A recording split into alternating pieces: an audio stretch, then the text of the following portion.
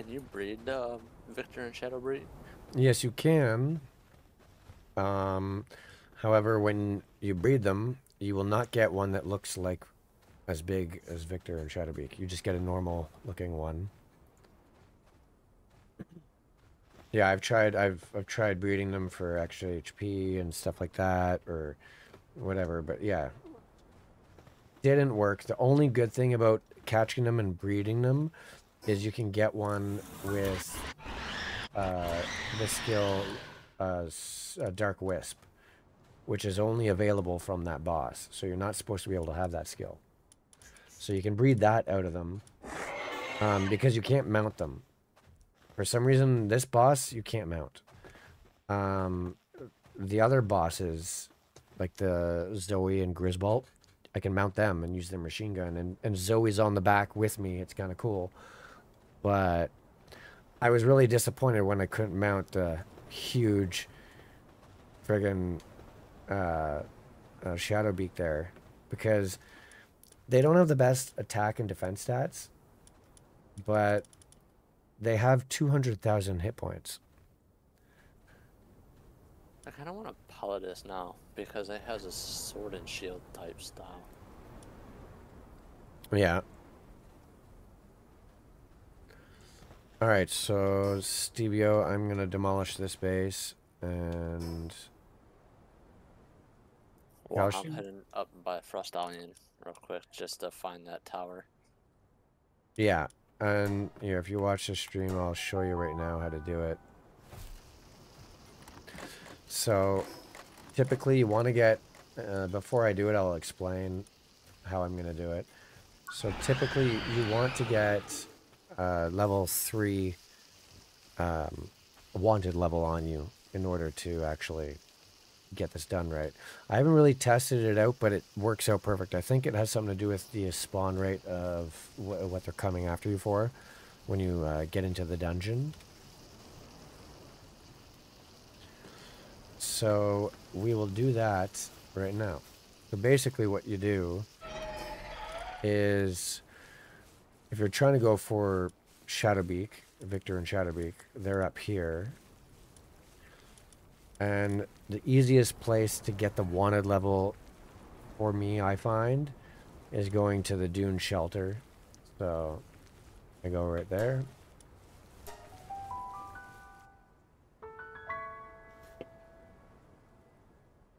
And then you get out a weapon and you shoot the guards in the head when they spawn. Hello. I need to get to the tower first. Yeah. Why is the guards not spawning? Someone kill them? No, it's only us on. That's weird. Oh. I heard their guns. There they are. That was weird. Okay, so once you're here, you just shoot them in the head once, and then so you hit 2 guards once, you have a wanted level of 2. Then you go over to the portal. And when you get there, some guys will spawn. So you want to look around for where he is. There he is. Boom. Now I got one at level 3. What? So I'm going to fly over to this really quickly.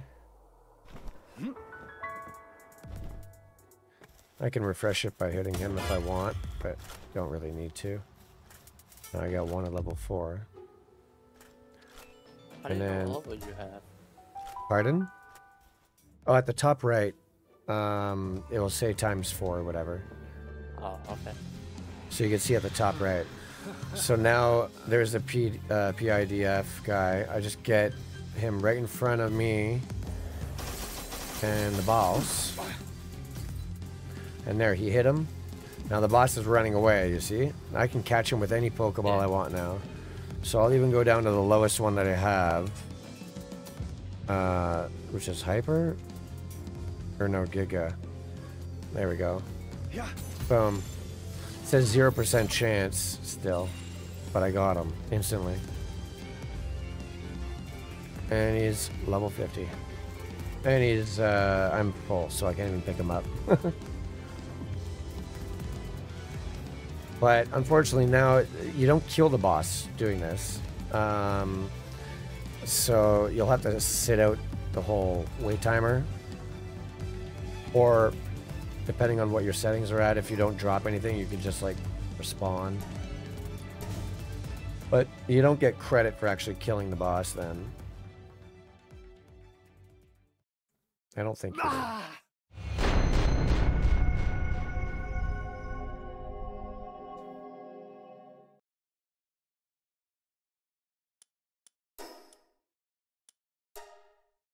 But that is how you get Shadowbeak.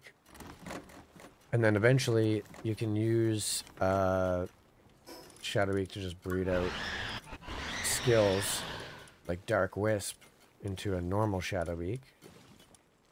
And that's freaking awesome.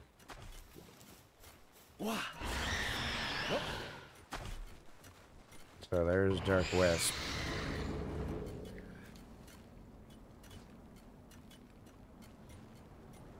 Now you shouldn't be able to have that skill.